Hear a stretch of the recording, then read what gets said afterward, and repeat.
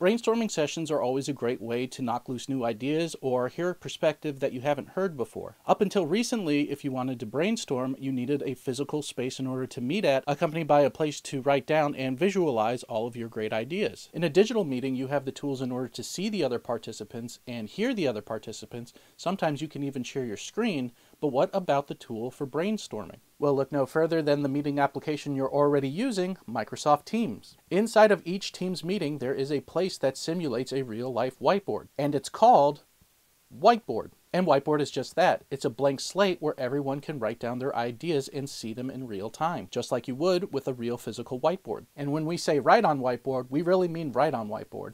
If you have a touchscreen device, then you can use your finger or stylus in order to write on the whiteboard. You can use it to write down your notes or doodle a complex idea. To create or activate a new whiteboard in your next Teams meeting, click on the shared screen button, and instead of clicking on a display, click on Whiteboard. Once it opens, everyone will be able to see and interact with this whiteboard. Another great thing about Whiteboard is that it saves the changes in real time, meaning that you never have to click the save button and the document is always up to date. If you want to use this particular whiteboard in a future session, you will have to download the separate Whiteboard app available in the Windows Store, and everything will be on that whiteboard just as you left off. However, we will go over the functionality of Whiteboard in the next video. If you're new to Microsoft Teams and feel like you could use a little bit of help, we do have a free course online called Teams Essentials.